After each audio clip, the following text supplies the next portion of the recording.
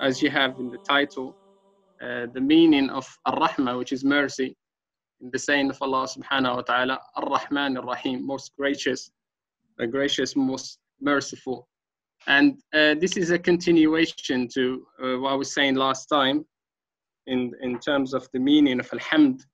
And hopefully, inshallah, I'll be going through Surah Al-Fatiha, inshallah, to understand Surah Al-Fatiha properly, because by understanding it, inshallah, we understand the purpose and the meaning of the summary of the Quran, inshallah. And tonight, inshallah, we'll be knocking on a door of Ar-Rahman Ar-Rahim, which is the door of mercy. And again, going through the basira, which is the insight, and trying to implement this tool that Allah subhanahu wa ta'ala has given us, which is the heart, to see into the light of the Quran and into the meaning of Ar-Rahman Ar-Rahim. And Allah subhanahu wa ta'ala saying by the A'udhu billahi minash shaitan ar-rajim, Alhamdulillahi Rabbil Alameen, Ar-Rahman Ar-Rahim, Maliki Yawmiddin. And these three verses are, as recapping from what I spoke about last time, is these three verses are a conversation. Mainly the first three verses is a conversation between the servant, or the whole Surah Al-Fatiha, in fact, is a conversation between the servant, the person who is praying, and Allah subhanahu wa ta'ala. And because we said that's Alhamd, which is praise of Allah subhanahu wa ta'ala, and we detailed in that praise involves gratitude, which is shukr, thanks, giving thanks, and praising Allah subhanahu wa ta'ala at the same time. But for the sake of the language, we only say praise. We said that Alhamd, the praise that we worship Allah subhanahu wa ta'ala with it in our prayers, as well as in our own time when we are by ourselves, not in the form of ibadah as we know it, means salat, because you are in a ibadah even if you are not in the salat. You can be ibadah in your dhikr, you can be in your ibadah in your home, with your dealings with your family, with people, your co-workers. You can be in ibadah at work, you can be in ibadah in your term of in your education. So as long as you intend that something is to serve Allah subhanahu wa ta'ala, and inshallah that will be as a form of ibadah. And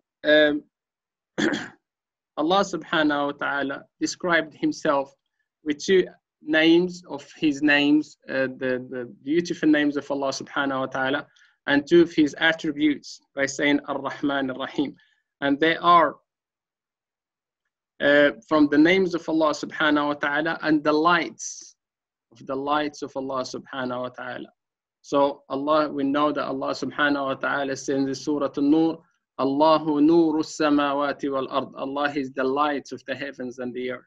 So the names of Allah subhanahu wa ta'ala are lights with which we guide ourselves, inshallah, in this dunya, and until we reach Allah subhanahu wa ta'ala in the akhirah.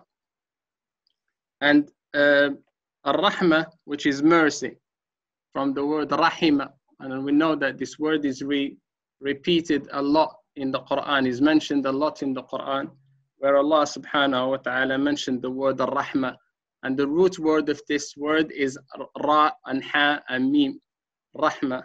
And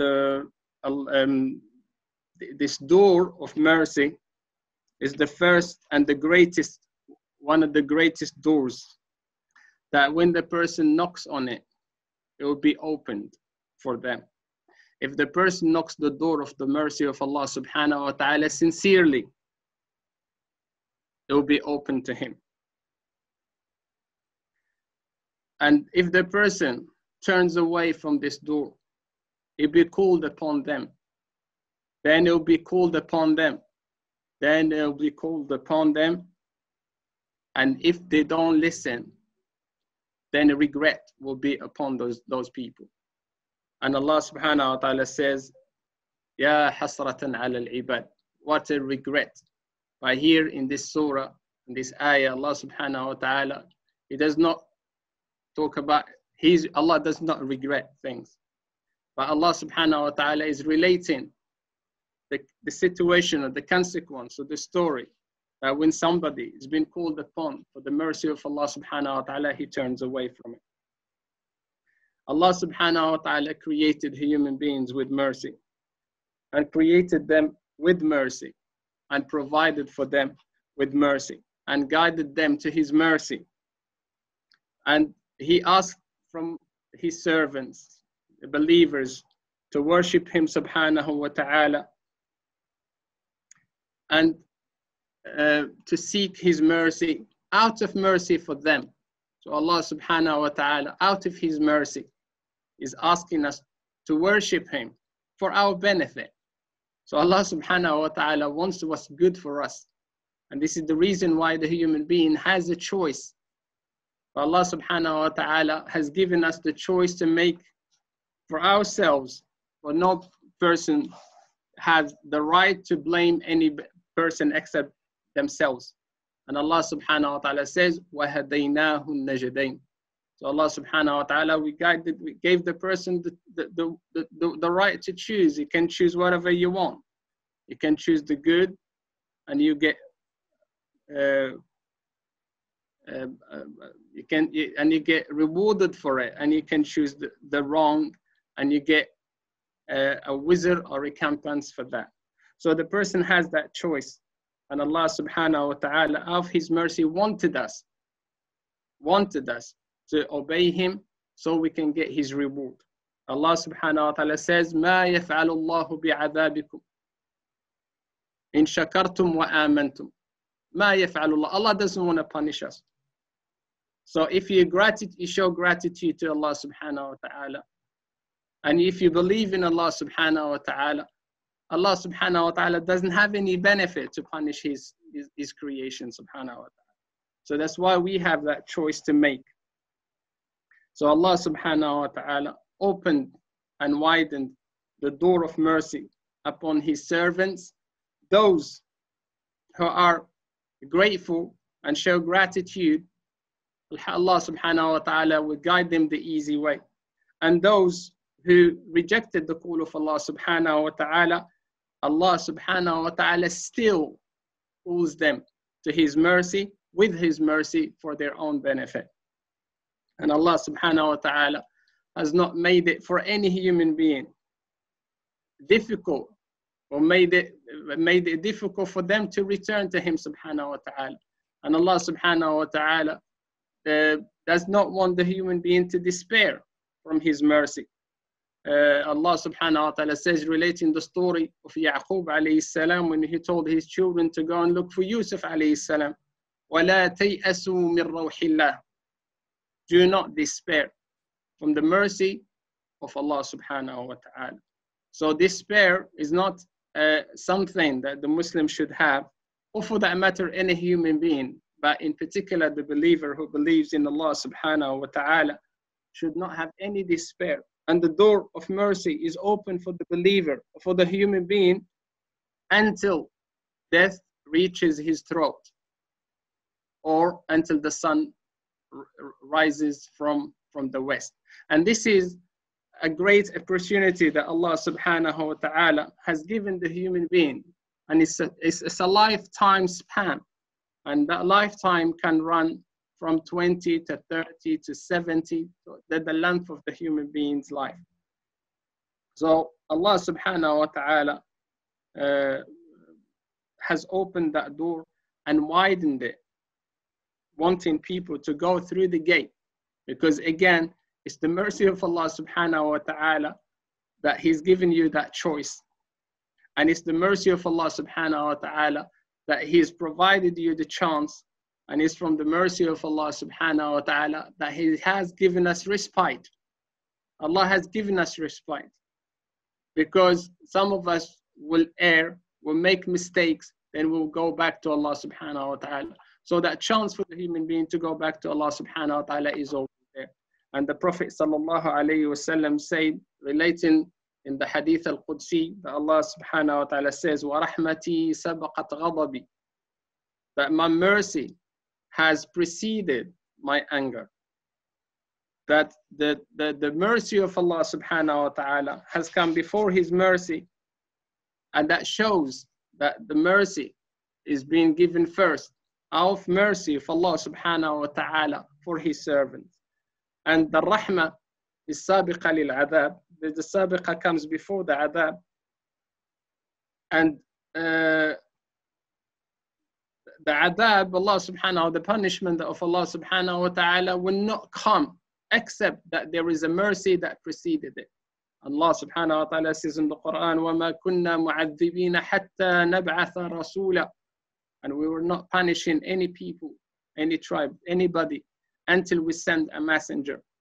So Allah subhanahu wa ta'ala sends warnings for us before, or for human beings generally, before his punishment comes following his mercy. And the Rasul, the messenger, is the rahmah. And the person who strays from the door of Allah subhanahu wa ta'ala and goes astray, and the person who disbelieves, Allah subhanahu wa ta'ala pulls him back to him with mercy. And some of the scholars gave a similitude to this situation by saying that Allah subhanahu wa ta'ala bringing back people to him, it might look outwardly a bit harsh, but if you analyze and internalize the wisdom behind it, you will understand the purpose.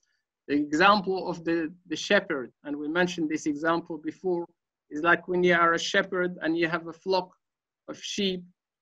If the one sheep goes stray from the flock, you chuck a stone or a stick on it. It might hurt the sheep, but that's of mercy that the wolf doesn't eat it. So outwardly you look that in the life of the human being in general, and the life of the believer in particular, that there are certain stones and certain sticks that are thrown for us or on us, for us to bring us to come back to the flock, out of fear that the wolf will eat from us. So the example of these sticks and stones is like what afflicts the Muslim and the believer and the human being. And these slaps, if you want to call it like that, these slaps, because that's the translation of the word Arabic latamat. This latamat is little slaps, little smacks that touches the human being from Ar-Rahman Ar-Rahim, is for his benefit. So whenever we reflect on the word Ar-Rahman, or the two words Ar-Rahman Ar-Rahim, we increase in the love of Allah subhanahu wa ta'ala. But this mahabba, this love, is a door that Allah subhanahu wa ta'ala has opened for his worship, and the way that leads to sincerity. And sincerity is ikhlas. Because the only way you're going to be sincere in your worship to Allah subhanahu wa ta'ala is by loving him. And the only way to love Allah subhanahu wa ta'ala, mainly, you have to recognize the mercy of Allah subhanahu wa ta'ala upon you. And when you are in a state of ikhlas, there are two types. There's a person who's a mukhlis. You are sincere when you do acts of worship to Allah subhanahu wa ta'ala. And then the level higher than that is al-mukhlas. Al-mukhlas is somebody that has been made to be sincere, means it was chosen by Allah subhanahu wa ta'ala. Allah subhanahu wa ta'ala says about Yusuf alayhi salam, innahu min ibadina al-mukhlasin. Verily he is from our servants, the chosen ones. So the more you are sincere in your deeds, in the worship of Allah subhanahu wa ta'ala, the more you get closer to Allah subhanahu wa ta'ala until you become chosen. And the love of Allah subhanahu wa ta'ala is not a mere claim that a person can claim just like that. I love Allah subhanahu wa ta'ala. Anybody can make a claim like that. But this claim should be materialized in terms of the action. For example, if somebody says, I love my child, that's understood, that's simple. You don't have a problem taking that. You say, I love my child, I love my wife, I love my husband. Alhamdulillah, that's understood. Why? Because that's in the fitrah of the human being that Allah subhanahu wa ta'ala endowed us with, is what he said in the Quran, زُيِّنَ لِلنَّاسِ حُبُّ الشَّهَوَاتِ. It was made beautiful for mankind, the love of shahawat, the adornments of life. And Allah gave example, حُبُّ الشَّهَوَاتِ مِنَ النِّسَاءِ, your wives, وَالْبَنِينَ, and children. So all these things that have been made in the shahwa, in the ghariza, in the instinct of the human being, is understood. It's in your fitrah, it's in your default, in your original nature. But for you to make a claim that I really love Allah subhanahu wa ta'ala, you have to fulfill certain criteria for you to make a claim like that. If you want to ask yourself, for example, about the love of Allah subhanahu wa ta'ala, do you really feel it in your heart? Do we feel the love of Allah subhanahu wa ta'ala? Or is it something that we only claim? Because feeling is not what you say. And we said last time that for an act, it has to be verbal and practical at the level of the limbs and something in the heart. So for that thing in the heart to be there, that is the highest level, is to be there. Because a person can say, La ilaha illallah, Muhammadur Rasulullah. He can pray, but he might not be sincere. But if a person says, La ilaha illallah, Muhammadur Rasulullah, and that originated from his heart on the basis of sincerity, his actions, which his deeds, the arkan that he would do, will be based on sincerity. So the same thing, when we say we love Allah subhanahu wa ta'ala, we need to show that we love Allah subhanahu wa ta'ala in action. It's not with what we say, but with our actions. And the test for that, and this is a test for all of us, if you want to know whether you love Allah subhanahu wa ta'ala or not, is to see how you are in terms of obedience to Allah subhanahu wa ta'ala. If you find yourself that you are in places where Allah subhanahu wa ta'ala is telling you not to be, or you're doing certain things that Allah subhanahu wa ta'ala is telling you not to do, there's a question mark about your love of Allah subhanahu wa ta'ala, and there's a question mark about your love, about the claim you've made. So all of us, we have shortcomings, except a chosen group that we mentioned earlier on, that Allah subhanahu wa ta'ala spoke, and when he said mukhlasin, innahu min ibadina al-mukhlasin, those people, they are for sure in love with Allah subhanahu wa ta'ala, and Allah subhanahu wa ta'ala loves them. Allah subhanahu wa ta'ala says, radiyallahu anhum wa radu anhu. And Allah subhanahu wa ta'ala says again, وَالَّذِينَ آمَنُوا أَشَدُّ حُبًّا لِلَّهِ. Those who believe here means that they believed sincerely. They love Allah most, because the siyaq, the context that this ayah came in is Allah subhanahu wa ta'ala says about some people, وَمِنَ النَّاسِ مَنْ يَتَّخِذُ وَمِنَ النَّاسِ مَنْ يَتَّخِذُ مِنْ دُونِ اللَّهِ أَنْدَادًا يُحِبُّونَهُمْ كَحُبِّ اللَّهِ. And from people that take besides Allah subhanahu wa ta'ala and that need like equals with Allah subhanahu wa ta'ala, they love them the same love they love Allah subhanahu wa ta'ala. So this is shirk. When you love something at the level you love Allah subhanahu wa ta'ala. Then Allah subhanahu wa ta'ala said after that, وَالَّذِينَ آمَنُوا, but those who believe, أَشَدُّ حُبًّا لِلَّهِ, they love Allah subhanahu wa ta'ala most. So those people are chosen ones. And we know them, alhamdulillah, we have no doubt of their love of Allah subhanahu wa ta'ala. And amongst them the prophets and the messengers. And then amongst them the Sahaba that were with the Prophet sallallahu alayhi wa sallam, that Allah subhanahu wa ta'ala made mention in the Quran about them. لقد رضي الله عن المؤمنين إذ يبايعونك تحت الشجرة. Allah subhanahu wa ta'ala is pleased with the believers who gave pledge to you under the tree. So there are certain groups that we know by evidence from the Quran and the Sunnah of the Prophet sallallahu alaihi wasallam that they were in sincere love with Allah subhanahu wa ta'ala, and they loved Allah subhanahu wa ta'ala most and more than anything else. But for my condition and your condition, the condition of a lot of people, and inshallah amongst us there are people who love Allah subhanahu wa ta'ala more than anything else. And we ask Allah subhanahu wa ta'ala to make us amongst those people. But if you find yourself that you are in a place that does not reflect the love of Allah subhanahu wa ta'ala, you need to check yourself. It's the same, the relationship. There is a good relationship between a son and a father, or a mother and a daughter, or vice versa, and a daughter and a father, or a son and a mother. And there's a sincere, real relationship between these two. Then the child, he does not want to be seen in a position where his father or his mother would see them in. Not out of fear, but out of love, out of haya, out of being shy.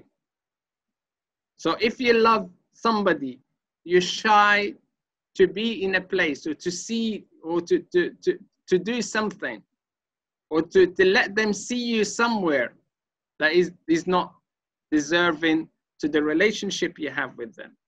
So this is, the fear is good. Allah subhanahu wa ta'ala says, وَخَافُونِي, fear me. But better than that, fear has to come with something else, which is the haya, the shyness that we should have in Allah, with Allah subhanahu wa ta'ala. And this shyness emanates only from the love of Allah subhanahu wa ta'ala. It's the same thing if you love a person, you never want them to see you in a vulnerable position, in an undesirable position. So you want always the person to see you because you value that person, you respect them, you love them, you don't want to hurt their feelings, you don't want to hurt them, you don't want to break their hearts, you don't want to do something that dismays them. More likely, that should be our condition when we are dealing with Allah subhanahu wa ta'ala. We need to check ourselves. For us, this is it's not a challenge, but this is a process. This is something that we need to keep checking and working on throughout our lives to better ourselves on the way to Allah subhanahu wa ta'ala. So this haya is recommended. The shyness of Allah subhanahu wa ta'ala is recommended. As well, that the fear of Allah subhanahu wa ta'ala is recommended because we fear Allah subhanahu wa ta'ala because as he described himself, that he is al-jabbar, the compeller, al-qahar, the tawl, shadidul iqab. Allah is severe in punishment. But on the other side, Allah subhanahu wa ta'ala, ghafurur rahim, most merciful, most forgiving, and most merciful. So the fear, the mercy, and the forgiveness of Allah subhanahu wa ta'ala comes before the punishment of Allah subhanahu wa ta'ala.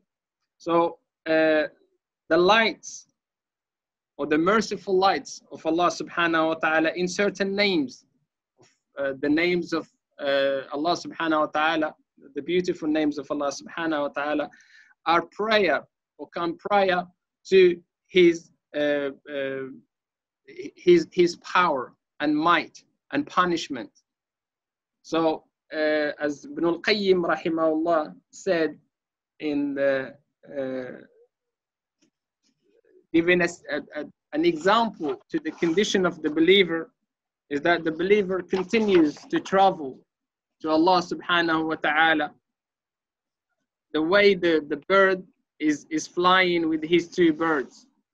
One bird, one wing with the two wings, the bird is flying with two wings, a wing of the fear of Allah subhanahu wa ta'ala. But a wing is a representation of the mercy of Allah subhanahu wa ta'ala. So when the believer is flying and move into Allah subhanahu wa ta'ala with a balanced walk and with a balanced fly to Allah subhanahu wa ta'ala, our fear and hope, our hope and fear, the walk of this person is balanced to Allah subhanahu wa ta'ala.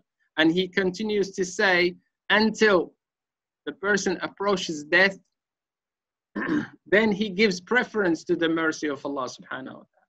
He brings forward and forth the hope in Allah subhanahu wa ta'ala. And when the person, that's what Ibn al-Qayyim rahimahullah said, حتى إذا رأى ما رأى وحتى إذا رأى ما يرى. The person who's coming to death, in terms of seeing angels, when the person reaches the end of his life and he sees, means he sees certain things that are not from this world. And we know Allah subhanahu wa ta'ala says, حتى إذا بلغت الحلقوم وأنتم حينئذ تنظرون ونحن أقرب إليه منكم ولكن لا تبصرون. So Allah subhanahu wa ta'ala says we are closer to that person who is dying. And here we know from the hadith that when the person is dying, he sees the angel of death and he sees the angels with him, either the angels of mercy or the angels of punishment. So when the person sees that, then he brings forth the mercy of Allah subhanahu wa ta'ala. And Allah subhanahu wa ta'ala says in the hadith al-Qudsi, أَنَا عِنْدَ ظَنِّ عَبْدِي بِي.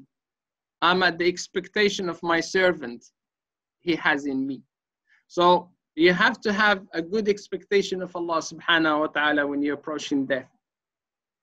And when you have that expectation, if you have a good expectation of Allah subhanahu wa ta'ala, then you bring forth and you think khair, good about Allah subhanahu wa ta'ala. So hopefully Allah subhanahu wa ta'ala will take your soul with ease. But this expectation, it's not something that you can work on overnight, because it's not an action. It's not a fi'l. It's an ihsas, it's a feeling. So if you say, for example, if I say, for example, tomorrow, inshallah, I'm going to fast, or tomorrow, inshallah, I'm going to get up, or tonight, I'm going to do some night prayer, or tomorrow, I'm going to do this or that, that's feasible, that's understandable. But for you, if you say to yourself, tomorrow, inshallah, I'm going to love Allah, bi'idhnillah. Tomorrow, for next year, inshallah, I'm going to be a person who loves Allah subhanahu wa ta'ala. It does not work like that. Because love is something that is a feeling. It's not an action. And because it's a feeling, it's not earned, but it's given. It's mawhub, it's a hiba. It's a gift from Allah subhanahu wa ta'ala. And for example, if you're happy, you cannot say to yourself, I want to stop being happy and be sad. Because feelings, they are not controlled by you. There's something that comes to you. Yes, there are certain things you do for you to reach a certain status. But when something comes to you, for example, sometimes you don't know, you're depressed. It might be a reason for your depression. It might be a reason why you're feeling down. It might be something that caused that. But once you are in the status of depression or state of depression, you cannot unwind, just get out of that situation and replace it with something else. No, it's very difficult. Can't do that. Same thing if you're happy and you're in a good mood, very unlikely that you can switch to an opposite mood. So this is why we're saying that the things to do with feelings, things to do with emotions, things to do with the ahassis, things that you find in terms of your atifa, for example, your emotion and your the love you have for something, or the state of mind. In English, we say state of mind, but that's a state of heart, because the heart is very powerful, and the heart controls the mind. As Muslims, we should believe that the heart, and Allah subhanahu wa ta'ala mentions the heart in the Quran a lot, because the heart is the source of cognition and the source of good judgment. And Because we said that if you are in that state of mood, you cannot change it to another state. It means that the state of love is something that we have to work on. Because when it comes to feelings, you are an object. When it comes to actions, you're the subject. For example, when you do something, you're the subject, you're the doer. But when you have a state of mood, or state of heart, or state of mind, is something that has been done to you. So anything to do with the heart, anything to do with feelings, for example, happiness, sadness, fear, for example, and what we're talking about, love. It's not your decision. For example, you love someone. You can't get yourself out of that state. If you love someone, you love them. Yes, after a while, that love may change. But once you love someone, you love them. You cannot say, you put your finger in it, I love this person because of that. Sometimes you love someone you don't even know. You like a person, for example. You come to the masjid, you see a person, he sees you. You like them. You don't know them very well, but you like them. And because we know, as the Prophet ﷺ said, إِنَّ الْأَرْوَاحَ جُنُودٌ مُجَنَّدَةٌ مَا تَعَارَفَ مِنْهَا ائْتَلَفَ وَمَا تَنَاكَرَ مِنْهَا اخْتَلَفَ أو كما قال صلى الله عليه وسلم. Verily, the souls are like armies. Sometimes you come to a gathering, you meet someone for the first time, and you think, subhanallah, as if I've known this person for years. How come?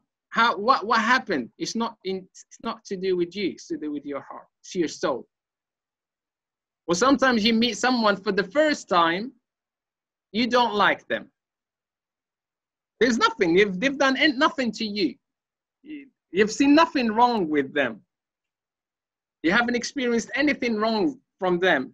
Yet, you don't like that person. You don't get on with them. You said, me and that person, I don't think we're compatible. That's the heart. And the heart is related to the soul. So the work of the heart is not in our hands. It's not your decision. You don't decide on that. It's outside your control. Then Allah subhanahu wa ta'ala says, when Allah subhanahu wa ta'ala says, وَالَّذِينَ آمَنُوا أَشَدُّ حُبًّا لِلَّهِ. Verily, the people who love Allah, the believers, they love Allah most. Allah is talking here, subhanahu wa ta'ala, about something that those people, they've witnessed, not only with their eyes, but something that they felt. In Arabic, it's called al-wujd. Al-wujd means something you found, but it's not something that is physical, it's spiritual. So when you love Allah subhanahu wa ta'ala, something takes place in your heart that you find the love of Allah subhanahu wa ta'ala. So this is the love I'm talking about. So when a person says, I love Allah subhanahu wa ta'ala, we should not say I love Allah subhanahu wa ta'ala just like that, a mere claim. But we need to love Allah subhanahu wa ta'ala with the heart. It means that when you say I love Allah subhanahu wa ta'ala, you have feelings in your heart. The same as we said when you say Alhamdulillah. When you say Alhamdulillahi Rabbil Alameen, you need to feel it. You have that feeling in your heart, that your heart will beat with the gratitude to Allah subhanahu wa ta'ala. Same thing when you say I love Allah subhanahu wa ta'ala, your heart should beat with the love of Allah subhanahu wa ta'ala. That's a high level. But inshallah, hope amongst us there are people like that, and we hope inshallah we all aspire to love Allah subhanahu wa ta'ala practically, with our spirit, with our heart, before we say it with our tongues. And sometimes you say it or you don't say it, it shows in your actions. It's like when you love your wife or you love your husband. Some husbands don't say, I love you, darling, sweetheart, and all these terms. But you can see it you can see that in their actions, even though they're short to proclaim it. It's be good if the person says it. That's a reassurance to the other person. But sometimes some people, they say, I love you all the time, but you don't see it in their action. And that's weak. Like when the person says to you, don't smoke, and he smokes, that's it. That's a problem. But that's the thing. If the person loves you, you feel it.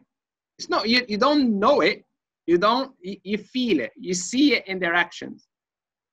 The same thing, and better than that, وَلِلَّهِ الْمَثَلُ الْأَعْلَى. If we say we love Allah subhanahu wa ta'ala, we need to show that in action, and that action should be based on the heart, because a person can fake and can be hypocritical in their actions. But inshallah, we're not talking about those people. We're talking about people who are sincere in their actions with Allah subhanahu wa ta'ala. But what those people have achieved in terms of the love of Allah subhanahu wa ta'ala is, as said, is something they found, they touched spiritually, they touched something that touched their hearts, that inclined them towards Allah subhanahu wa ta'ala. But there are certain things you can do.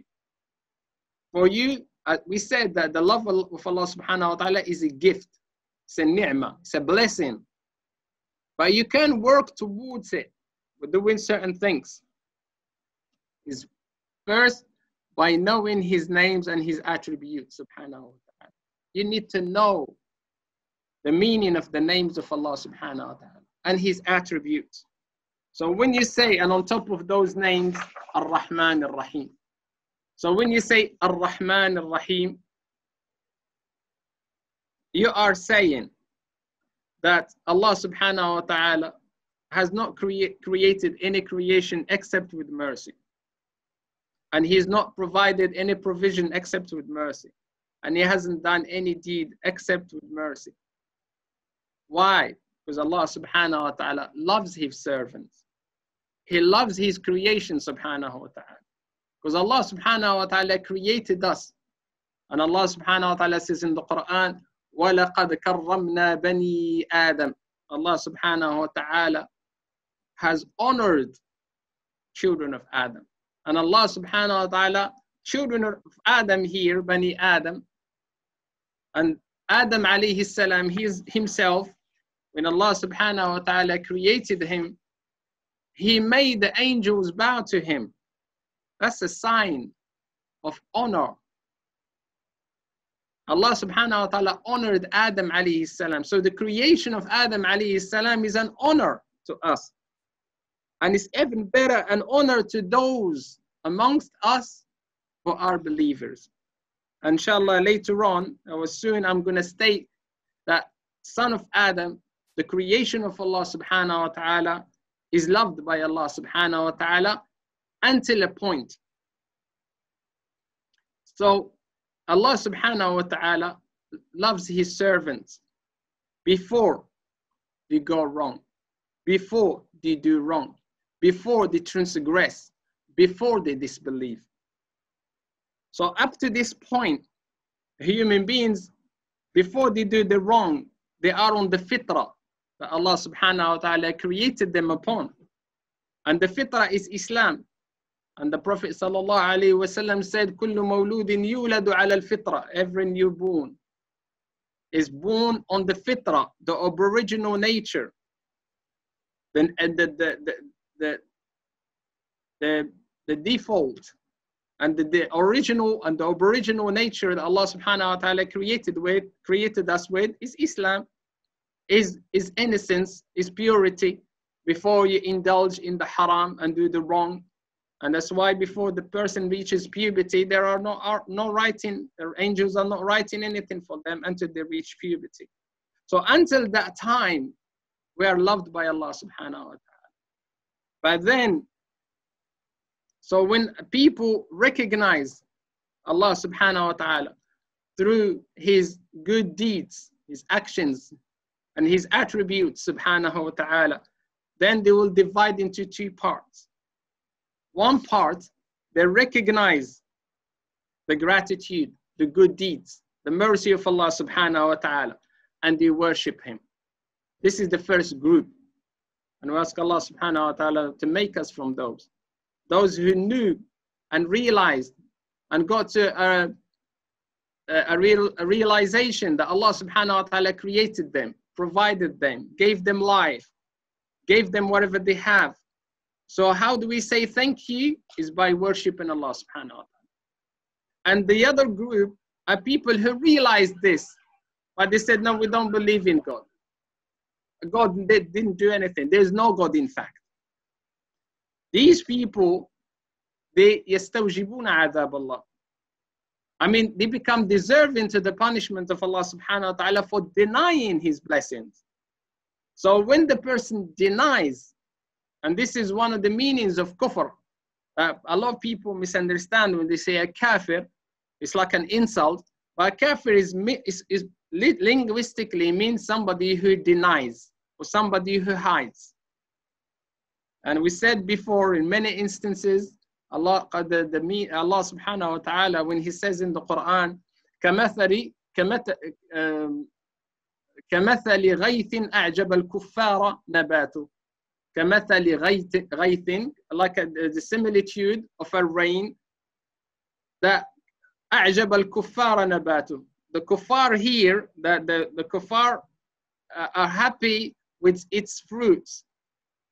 The kuffar here means the farmers, or the people who work on the land. So a kafir is a farmer. Why? Because he puts the seed in the ground. So when you hide the seed in the ground, you're a kafir, linguistically. So when the person, we say a kafir is somebody who hides something, and the kafir is a person who hides the bounties and the gratitude and the blessings of Allah subhanahu wa ta'ala. Allah has given you life and he's saying God doesn't exist. Allah has created you and said I was born through the Big Bang or whatever. Allah has created you from Adam and he said, like, you know what I mean, it was evolution, even regardless to what people believe. So when the person denies, when they deny Allah subhanahu wa ta'ala, then they become deserving to his punishment. But his punishment, again, does not come there and then. Inna Allah yumhilu wa la yuhmil. Allah subhanahu wa ta'ala gives you respite, but he does not ignore. So Allah subhanahu wa ta'ala gives us and gives the human being, good and bad, a chance. And it's a long chance, as I mentioned before. It's a lifespan. And he gives you that chance for you perhaps to come back, perhaps for you to come back to the acknowledgement that, no, yes, I deserve, or I'm required to show like a gratitude for my creation, to the one who gave me life. So that attitude is, alhamdulillah, is acceptable and is good from the believer who's astray, who's indulging in the wrong, indulging in the haram, doing things he's not supposed to be doing. That person should say to themselves, no, it's wrong. I'm not paying back as I was given. And that person is all of us. All of us, we are in shortcomings, but as long as we have this realization that Allah subhanahu wa ta'ala deserves better, Allah deserves better, Allah subhanahu wa ta'ala deserves better than the deeds we do. And that's why in the dua, like, you know what I mean, the mercy of Allah subhanahu wa ta'ala is coming down to us and our sins are going up to him. And that's not fair. And that goes for all of us. But as long as you have this contemplation that Allah subhanahu wa ta'ala is sending down his mercy upon us, but us, we're sending up our wrong deeds to him subhanahu wa ta'ala, and we ask Allah subhanahu wa ta'ala to heal us all. This is on the side of the believer. On the side of the non-believer is the same thing. Because the signs before the punishment of Allah subhanahu wa ta'ala comes, the signs are there. And the signs are for the believers and for the non-believers. So whatever afflicts and whatever befalls human beings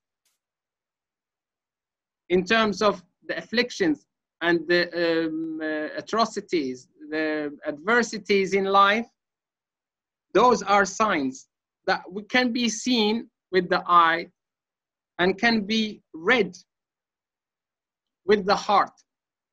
And Allah subhanahu wa ta'ala says in Surah Yusuf, وَكَأَيٍّ مِّنْ آيَةٍ يَمُرُّونَ عَلَيْهَا وَكَأَيٍّ مِّنْ آيَةٍ فِي السَّمَاوَاتِ وَالْأَرْضِ يَمُرُّونَ عَلَيْهَا وَهُمْ عَنْهَا مُعْرِضُونَ. How many signs within the heavens and the earth. They go past them, but they are in negligence. They're not they're not paying attention. So there are signs before the punishment of Allah subhanahu wa ta'ala comes. So we need to learn to read the signs around us. So whenever something happens, we should stop and reflect. What's that? What's this message? Is it intended in me? Is it because of my deeds? Is it with the situation? So we need to start reading the signs of Allah subhanahu wa ta'ala in His creation, and we are His creation subhanahu wa ta'ala. So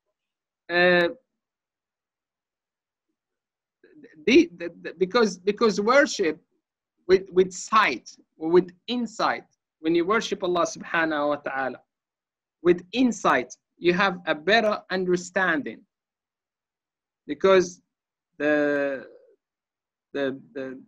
love of Allah subhanahu wa ta'ala does not come except from experience. Something that we know the story of Ibrahim alayhi salam, when he said to Allah subhanahu wa ta'ala, قال رب أرني كيف تحيي الموتى. Oh Allah, show me how do you give life to the dead. Allah subhanahu wa ta'ala told him what? He told him, أولم تؤمن? Haven't you believed? Ibrahim alayhi salam said, Bala, verily I believe, ولكن ليطمئن قلبي, but for my heart to be in tranquility. So Ibrahim alayhi salam wanted to see something with his eyes because it will strengthen his iman. Even though it doesn't mean that Ibrahim alayhi salam did not believe until, but Ibrahim alayhi salam wants, that's called ilm al-yaqeen, ayn al-yaqeen, because the levels of iman are different. There are different levels of iman. So, but the point here I'm trying to make is that when you see something with your own eyes, that will strengthen your position or your judgment or your understanding. So, but when you do that with your own eyes, you will see what? You will see the nur of Allah subhanahu wa ta'ala and His mercy. You will see the mercy of Allah subhanahu wa ta'ala. If you really reflect into what's happening, what's taking place around you, you can't help except that to get to the realization that the mercy of Allah subhanahu wa ta'ala is enshrouding you. The mercy of Allah subhanahu wa ta'ala is all around us. So the universe that Allah subhanahu wa ta'ala has created, the creation of Allah subhanahu wa ta'ala, is in perfect tune, in perfect tuning, from the big things to the small things. So the big things, Allah subhanahu wa ta'ala deals with it with His word Ar-Rahman. And the little things that you cannot see with the eye, Allah subhanahu wa ta'ala deals with it with Ar-Rahim. So what's left? Nothing. So everything Allah subhanahu wa ta'ala has dealt with, small or big, with His mercy. And this mercy is what we need to feel when we say Ar-Rahman Ar-Rahim. Because our existence, our creation, then our existence, there, and then our life, our rizq, the mercy of Allah subhanahu wa ta'ala, His inayah, His protection, His rahmah, His shifa, His healing, His lutf, all these words, we cannot live without that. We cannot. Every time you say Ar-Rahman Ar-Rahim, you have to reflect why Allah is merciful. Where is the mercy of Allah? The mercy of Allah is here, is in His rizq. It is in His creation. And then after He created you, He guided you. I mean, creation comes prior to guidance, but hidayah is greater than creation. Because many people are created as well, but they have not been given, or they have not been given the tawfiq, the success to get to the hidayah of Allah subhanahu wa ta'ala. For you to wake up guided. That's why the dua, when you say in the morning, wake up, Alhamdulillah, alladhi ahyana ba'dama amatana wa ilayhi nushur, and you keep saying there's a dua to say, and then you say, وَعَلَى مِلَّةِ إِبْرَاهِيمَ حَنِيفًا مُسْلِمًا. Allah subhanahu wa ta'ala, you wake up on the millah of Ibrahim, on the sunnah of Muhammad sallallahu alayhi wa sallam, and on the millah of Ibrahim alayhi salam. That's a great mercy of Allah subhanahu wa ta'ala. To wake up, recognizing that Allah has brought you back from life, as we said before. He created you, He gave you a chance by waking you up from sleep, and then waking you up as a Muslim, as a believer, as a person who recognizes the bounties and the and the graciousness of Allah subhanahu wa ta'ala. So that's why you say Alhamdulillah. So whoever wants to see the mercy of Allah subhanahu wa ta'ala, you should look at the mother. The mother in everything is the example of mercy. The mother, if you look at the world of human beings, or the beasts, the animals, or the fish, like the mammals in the sea, or the birds, the mercy is displayed to its best when you see a mother and a baby, or an animal, a chick with, for example, a bird.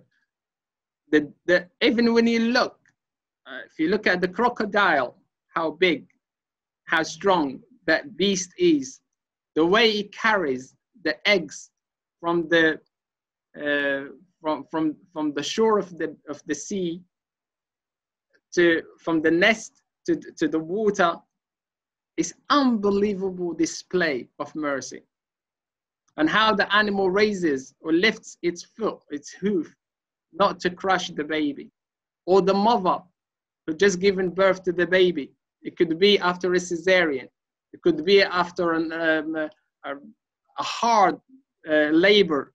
But as soon as the baby cries, she's up there. Who gave the mother this ability to be like that? It's Allah subhanahu wa ta'ala. And this mercy that the mother has, it's not hers. It's given to her by Allah subhanahu wa ta'ala. It's from Allah subhanahu wa ta'ala. It's not hers. This is a ariyah. This is a loan. And because it's a loan and it's musta'ara, means you borrowed it from Allah subhanahu wa ta'ala. It's given to you. So it's the same as a mirror. When you look at a mirror, you look at the mirror, and you put a mirror in a particular position. It reflects the sun, or the light of the sun.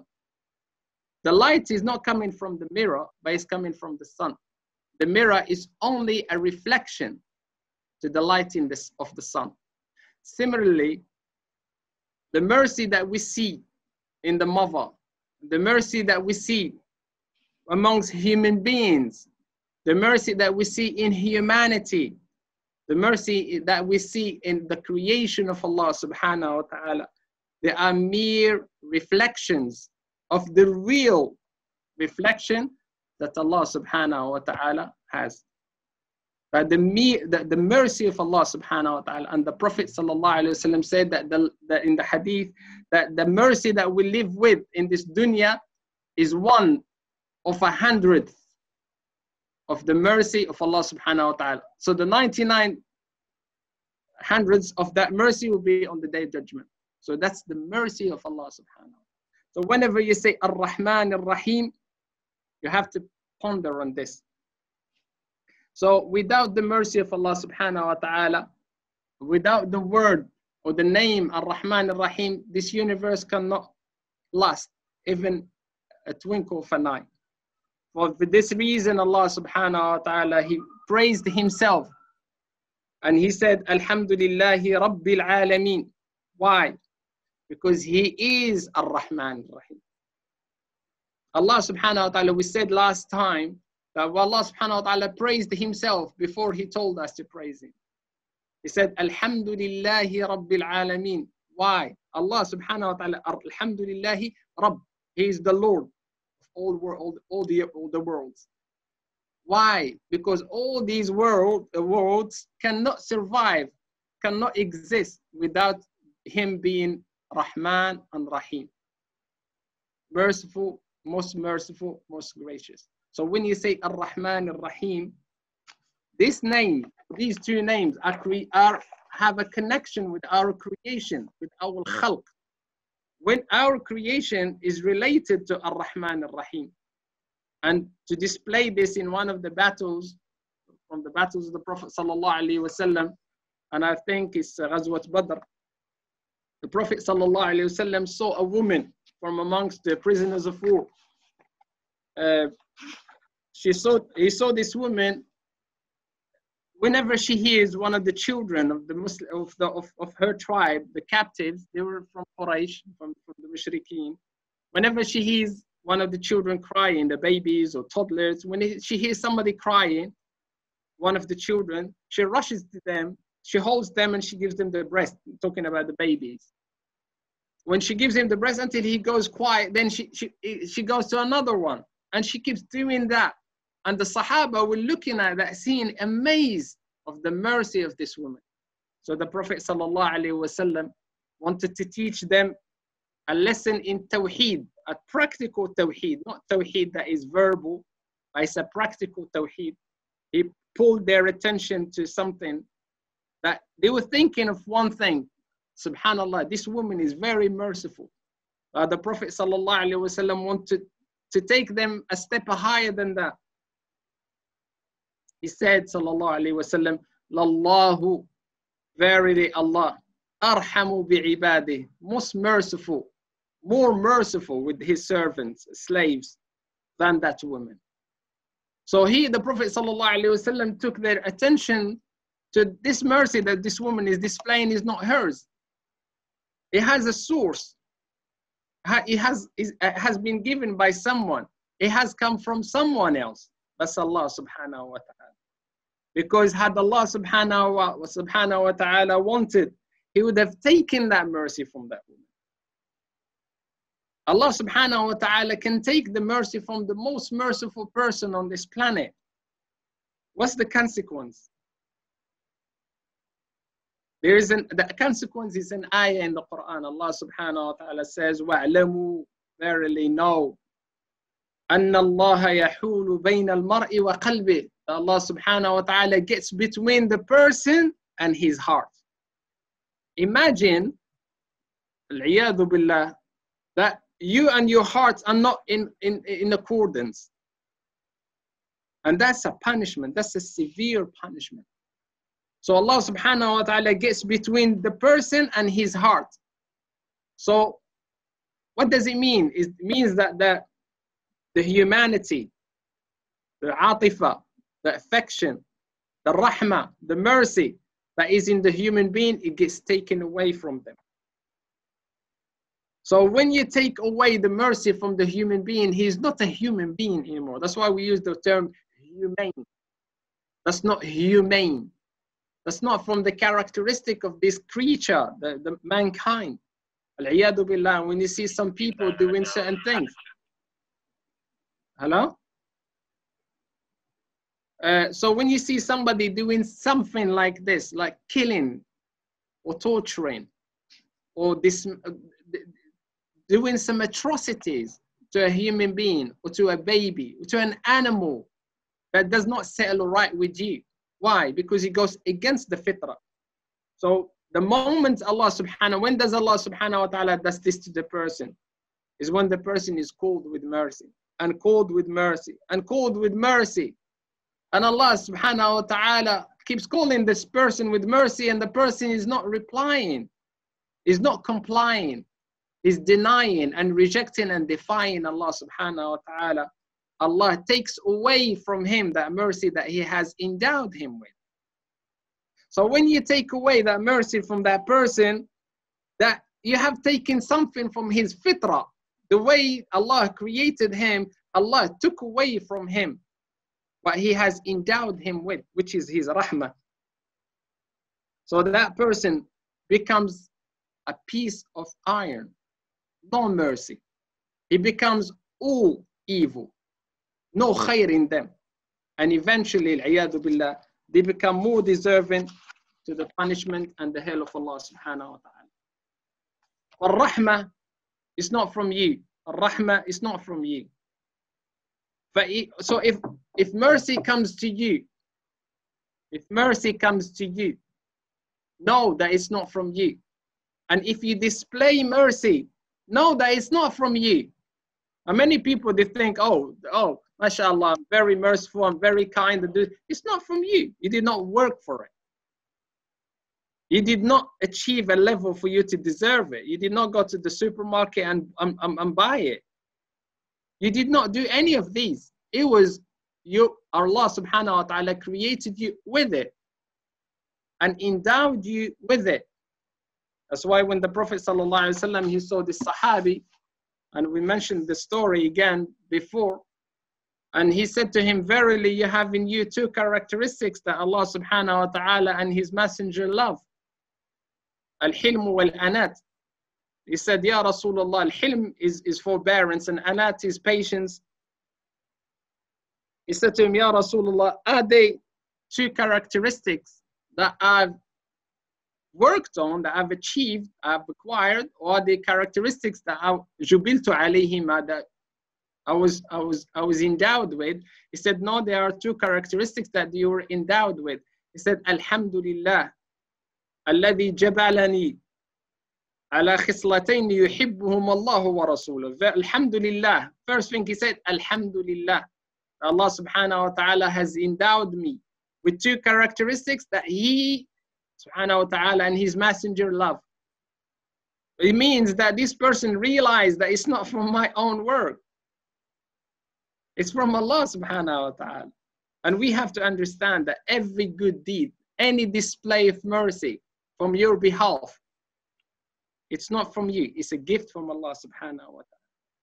So realizing this and realizing the mercy of Allah subhanahu wa ta'ala, we have to understand that this is the way, and these are the means we need to seek to get to the love of Allah subhanahu wa ta'ala. But the love of Allah subhanahu wa ta'ala is an experiment, is a tajriba, is a test. Sometimes in it there is hardship, but the end becomes mercy. Allah subhanahu wa ta'ala says, Inna ma'al usri yusra. Inna ma'al usri yusra. Verily, Allah subhanahu wa ta'ala repeated that twice. Verily, with hardship comes ease. Verily, with hardship comes ease. Verily, inna ma'al usri yusra. Verily, with hardship comes ease. Verily, with ease. Inna ma'al usri yusra. Verily, with hardship comes ease. So Allah subhanahu wa ta'ala repeated that twice. And there are a lot of understandings that we were taught at school that maybe we did not learn them properly, but through experience you change your understanding. For example, the love of the country. You know what I mean? Hubb al-watan, the love of your country. Maybe you never understood what does it mean. But if you go abroad and you go to a land that you don't know, you start missing that country that you never appreciated. And within your family, your brothers and your sisters, your siblings, even your parents sometimes, or the parents with their children. And I'm talking mainly about the children not appreciating their parents. Or a brother doesn't like a sister, or brother doesn't like a brother. When do you realize that you really love that person? Is when that person is not with you anymore. So through the hardship, you come to the realization that shows the mercy of Allah subhanahu wa ta'ala. Your heart will become lenient to understand certain things. You can be falling out with your brother or your sister. If something wrong happens to them, they end up in hospital, whatever, subhanAllah, you realize, oh, subhanAllah, your heart is moving. Why? So that feeling is the feeling of mercy. That's a display of mercy. And that's from Allah subhanahu wa ta'ala. So we need to start walking and making our way to Allah subhanahu wa ta'ala to find His mercy, to find His love. So love and mercy, they are related. But how do you get to them? Is by getting nearer to Allah subhanahu wa ta'ala. You have to get near. You have to walk towards Allah subhanahu wa ta'ala with what pleases Allah subhanahu wa ta'ala. You have to be carrying the flag, or carrying the emblem, or carrying the deen of Allah subhanahu wa ta'ala in your life. Carry it to yourself. Carry it to your spouse. Carry it to your children. carry it to your community, carry it to the society. Do whatever you can with your ability to spread what you think is good, to spread the mercy of Allah subhanahu wa ta'ala, to show mercy. And we said before, and I repeat it, Allah subhanahu wa ta'ala says, radiyallahu anhum wa radu anhu. Allah was pleased with them and they were pleased with Allah subhanahu wa ta'ala. So when you say, I'm pleased, you are saying, I'm happy, I love, I recognize the mercy of Allah subhanahu wa ta'ala. And there is a dua that we say in the morning, adhkar, raditu billahi rabba, wa bil islami deena, wa bi Muhammadin sallallahu alayhi wa sallam nabiyyan wa rasula, in another narration, nabiyya. So I'm pleased with Allah as a Lord. Wa bil islami deena, and with Islam as a deen, as a way of life, as a religion, and with Muhammad sallallahu alayhi wa sallam as a prophet and a messenger. When you say that, and there is a story, this was mentioned, is that Umar radiallahu anhu once with the Sahaba. It was the Prophet sallallahu alaihi wasallam, some of the people asking him certain questions, they upset him sallallahu alaihi wasallam. And this man, because he lost his camel, and he came, he said, Ya Rasulullah, ayna naqati, where is my camel? And the Prophet sallallahu alaihi wasallam, being this person like being sarcastic and teasing the Prophet sallallahu alaihi wasallam to test his prophethood sallallahu alaihi wasallam. The Prophet sallallahu alaihi wasallam got angry and people start asking, and he got upset sallallahu alaihi wasallam, and he starts saying, Saluni, Saluni, ask me, ask me. And a man stood up and he said, Ya Rasulullah, ayna maqami, where is my position? He said to him, Finnar, in hellfire. So the Prophet sallallahu alaihi wasallam being angered like that, and Umar radiallahu anhu, realizing that the Prophet ﷺ getting upset, he went on his knees and he said, Ya Rasulullah, radina billahi rabba, wa bil islami deena, wa bi Muhammadin sallallahu alayhi wa sallam nabiyyan wa rasul. So Umar radiallahu anhu saying that, the Prophet sallallahu alayhi wa sallam, as Allah says in the Quran, sakata anhu al-ghadab. The same way, sakata anhu al-ghadab, the ghadab, the anger disappeared or calmed down. He calmed down, sallallahu alayhi wasallam, and the anger like cooled down. The same way the anger cooled down on Musa alayhi salam. Because we know from the story of Musa, when he came back and he found his people worshipping the calf, he chucked the tablets and he started holding to the hair and beard of his brother Harun alayhi salam. But when he got calm and he calmed down from his anger, he picked up the tablets, and we know the story. So the same thing when Umar radiallahu anh said that to the Prophet sallallahu alaihi wasallam, the Prophet sallallahu alaihi wasallam calmed down. And when he calmed down sallallahu alaihi wasallam because he understood what Umar radiallahu anh said. Radina, we're pleased with Allah, and we're pleased with Islam, and we're pleased with Muhammad sallallahu alaihi wasallam. That's a sign of love. So to get this love of Allah subhanahu wa ta'ala, to understand, to get it, is by understanding His mercy. And by understanding His mercy subhanahu wa ta'ala, we said we need to get close. And the way, and from one of the ways, and the main ways to get close to Allah subhanahu wa ta'ala is through dua. To invoke Allah subhanahu wa ta'ala, to make dua to Allah subhanahu wa ta'ala, not to be stingy in our dua. And Allah subhanahu wa ta'ala says, وَإِذَا سَأَلَكَ عِبَادِي عَنِّي فَإِنِّي قَرِيبٌ. If my servants ask you about me, verily I'm near. This is a display of mercy from Allah subhanahu wa ta'ala. Allah is telling you, I'm near. Just invoke me. And from experience and from history, we know that people who invoked Allah, not even Muslims, not even believers, in dire situations, Allah subhanahu wa ta'ala replies to their invocation, their dua. Condition, sincerity. When you're sincere in your dua, Allah subhanahu wa ta'ala, فَإِنِّي قَرِيبٌ, I'm near. أُجِيبُ دَعْوَةَ الدَّاعِ إِذَا دَعَانِ. I reply and I answer the dua of the person if they call me. What we said with one condition is sincerity. And the person should not be tempted by the shaitan and misled by the shaitan to have despair in his dua by saying, oh, I made dua all the time and the situation never changed. This is from the steps, this is from talbis of Iblis. This is from the shaitan's deception.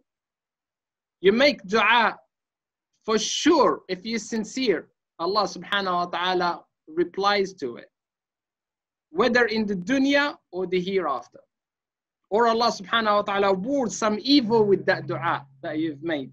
So in all conditions, your dua will be replied to, inshallah, with one condition, as we said, sincerity, and another one is as long as there is no impediments. Impediments means things that prevent the dua from reaching to Allah subhanahu wa ta'ala. Because we know from the hadith, the Prophet sallallahu alaihi wasallam said that the person traveling, ash'atha aghbar, disheveled, dusty, lifting his hands to the sky, saying, Ya Rab, O Allah, O Lord, وَمَطْعَمُهُ حَرَامٌ وَمَشْرَبُهُ حَرَامٌ وَمَلْبَسُهُ حَرَامٌ وَغُذِيَ بِالْحَرَامِ. So if somebody eats haram and drinks haram and wears haram, don't expect to raise your hands and Allah will reply to you. That's an impediment. He said, sincerity and impediments. There should be no things that prevents the dua. So inshallah, to wrap up, the dua is the mean of seeking the mercy of Allah subhanahu wa ta'ala. Because the mercy of Allah subhanahu wa ta'ala, as Allah says in the Quran, وَرَحْمَتِي وَسِعَتْ كُلَّ شَيْءٍ. My mercy has encompassed everything. And كُلَّ شَيْء, every means every. Everything has the mercy of Allah. So, and what with us runs out, and what with Allah is always there. Allah subhanahu wa ta'ala says, مَا عِنْدَكُمْ يَنْفَدْ وَمَا عِنْدَ اللَّهِ بَاقٍ. What's with you will come to finish, will come to an end, will cease. وَمَا عِنْدَ اللَّهِ بَاقٍ. What's with Allah subhanahu wa ta'ala is everlasting. All we have to do is to knock on the door of Allah subhanahu wa ta'ala. So when we knock on this door, definitely will be open for us if we are sincere, inshallah. And as a conclusion to what I've been saying, is everything that we see from what happens to us, good or bad, these are signs of the mercy of Allah subhanahu wa ta'ala. If it's good from the outside and good from the inside, alhamdulillah, it's a mercy. But sometimes it might be hard or harsh from the outside, but still is the mercy of Allah subhanahu wa ta'ala. The same way you take the medicine, it's bitter, but it does the job. It brings the healing, inshallah, as a means from Allah subhanahu wa ta'ala. So we need to understand the sweetness of what's happening and the bitterness of what's happening. And by understanding this, our taste will change. Our hearts will change. And next time we'll read Ar-Rahman Ar-Rahim, inshallah, our hearts will beat with the recognition and the realization of the mercy of Allah subhanahu wa ta'ala. So when we read Alhamdulillahi Rabbil Alameen, Ar-Rahman Ar-Rahim, so far, inshallah, we have this understanding of the Alhamd and this understanding of Ar-Rahman Ar-Rahim. And if Allah subhanahu wa ta'ala gives us a chance, next time we go to Maliki Yawmuddin to get the dots, to bring the dots together. We ask Allah subhanahu wa ta'ala to grant us His mercy and to make us worship Him with gratitude, with hamd and mercy from our hearts. هذا والله سبحانه وتعالى وأعلى وأعلم. سبحانك اللهم وبحمدك أشهد أن لا إله إلا أنت أستغفرك وأتوب إليك وجزاكم الله خير والسلام عليكم ورحمة الله وبركاته. وعليكم السلام ورحمة الله. بارك الله فيك شيخ. فيك بارك الله. It's over to the people now. You can ask your question if you have any, or you can put it in the chat if you want to. Is there anyone that wants to ask a question to Sheikh on the topic that you just discovered? I've seen a hand up here. Samia. Samia. Hey, assalamu alaikum. Samia, can you unmute yourself? Yes. No? Can Alaikum salam. No, no. Yes. Sheikh, you mentioned about the Rahma, 99 Rahma in the Akhirah. Naam. So are you saying, my understanding, are you saying only 1% is given here in the dunya and the 99% is going to give in the Akhirah? That's right. That's exactly what the hadith of the Prophet ﷺ reflects. And that rahmah will be given, depends on your deeds, is it? So the rahmah, the hadith here of the hereafter, it shows that the full mercy of Allah subhanahu wa ta'ala will be displayed in the hereafter, until in the hadith the Prophet ﷺ said even the shaitan will have hope in the mercy of Allah subhanahu wa ta'ala. So for the shaitan to think, or to start feeling or thinking that the mercy of Allah will reach him, that shows like the extent of the rahmah. Naam. Okay, thank you. Barakallah fiik. Yeah, Sister Sia, can you unmute yourself?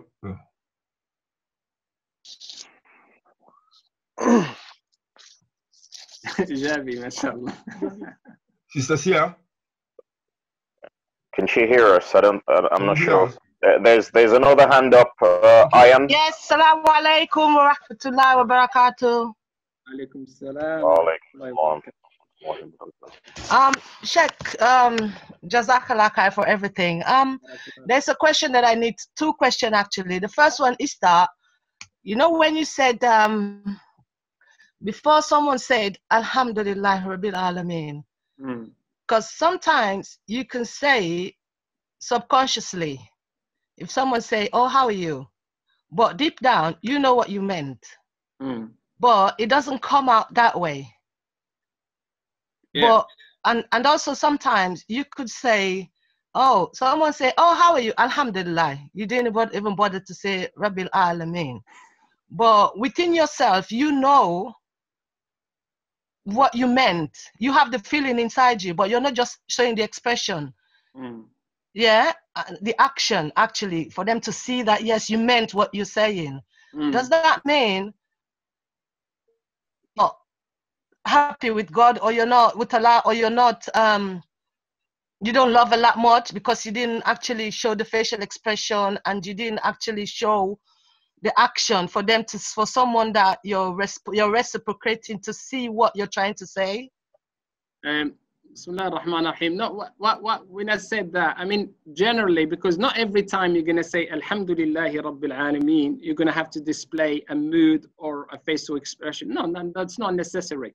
But what's necessary is when you say Alhamdulillahi Rabbil Alameen, as you said, and rightly so, you already recognize Alhamdulillahi Rabbil Alameen. So when I say, sometimes somebody asks you, how are you? You say Alhamdulillahi Rabbil Alameen. Not because only it's something we say all the time, but we do understand it. Because as long as you have understand it, it doesn't matter if you repeat it sometimes, or because we are gonna have to say Alhamdulillah. It's something that you say all the time. When you eat, for example, if you eat after hunger, when you say Alhamdulillahi Rabbil Alameen, that will settle with you. Why? Because that's on a basis of an experience. You are hungry. So that's exactly what I'm saying. In our actions, when we say Alhamdulillahi Rabbil Alameen, sometimes it's just going to come like that because it's a way to respond to a linguistic reality. But deep down, what I'm trying to say is what we say and what we do should not contradict. Okay. If you're saying Alhamdulillah when you're responding to someone, or when after you eat it, and you're doing the opposite of Alhamd by doing something that violates the gratitude to Allah subhanahu wa ta'ala, it means that you're not saying it right. That's as long as we have a correlation between our actions and our speech. So what would be the violation? No, the correlation means they go together. No, you're saying if someone violate, what would be the violation? What would you? I'm just trying to understand. Yeah, violation by saying Alhamdulillah, for example, on one hand, and you're doing something on the other hand. I'll give you an example. For example, a person who doesn't have children. Okay. And then that person is he knows that children are only from Allah subhanahu wa ta'ala. But on the other hand, he goes to the fortune teller. So why? Or he goes to so and so, whatever, to seek children. That person is violating the word alhamdulillah. Okay, thank you. Yes. Barakallahu feek. Yes, and also you talk about the impediment of Dua.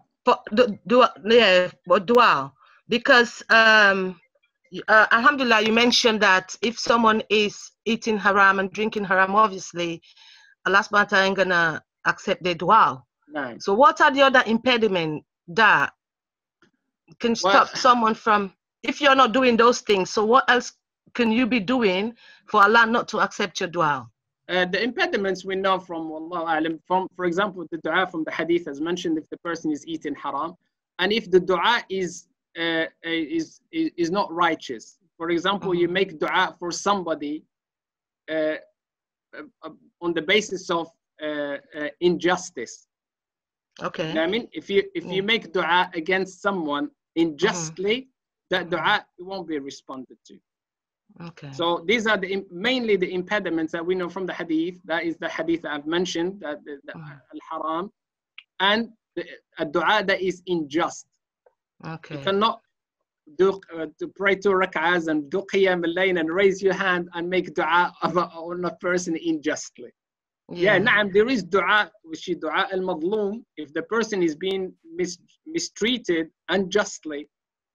Yeah. And if they raise their hand, Allah subhanahu wa ta'ala answers the dua.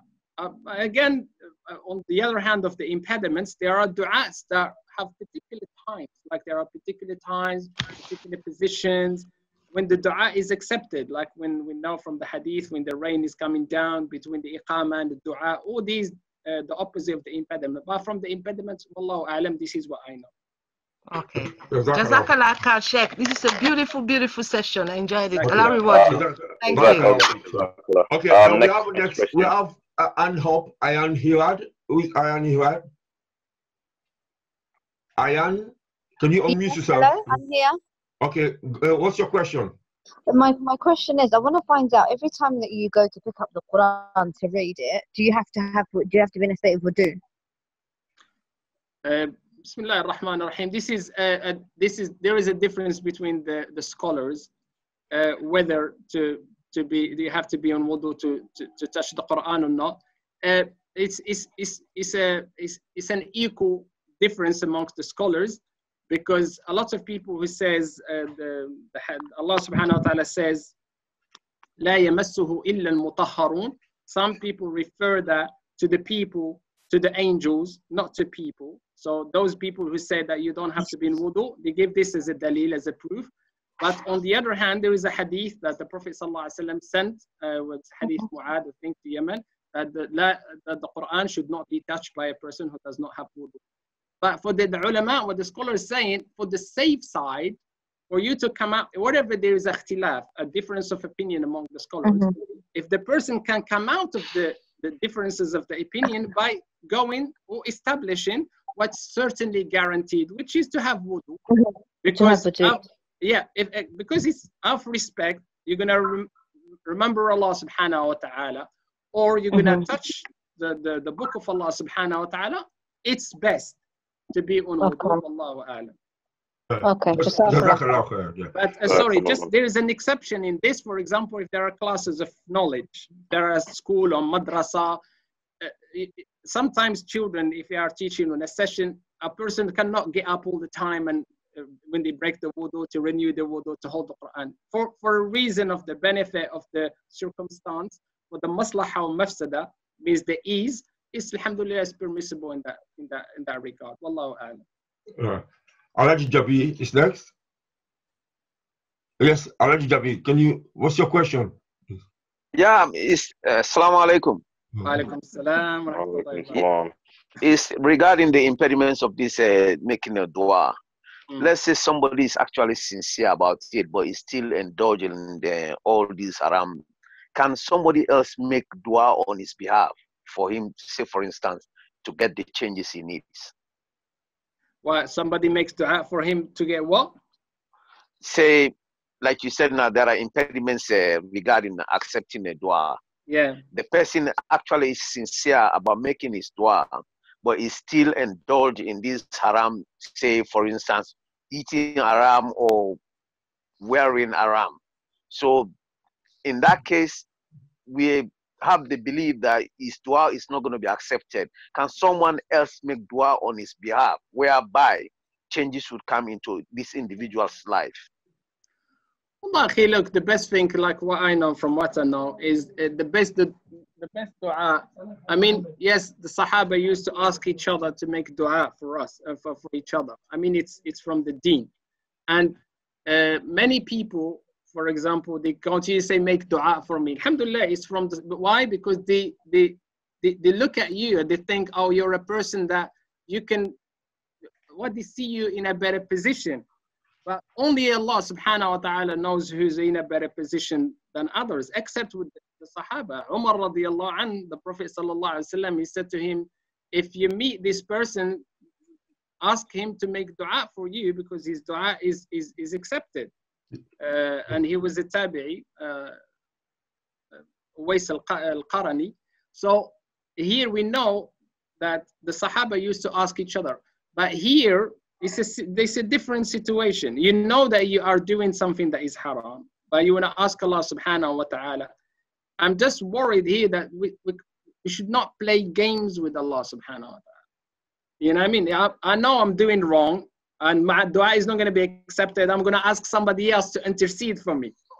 That's not the right intercession. Yes.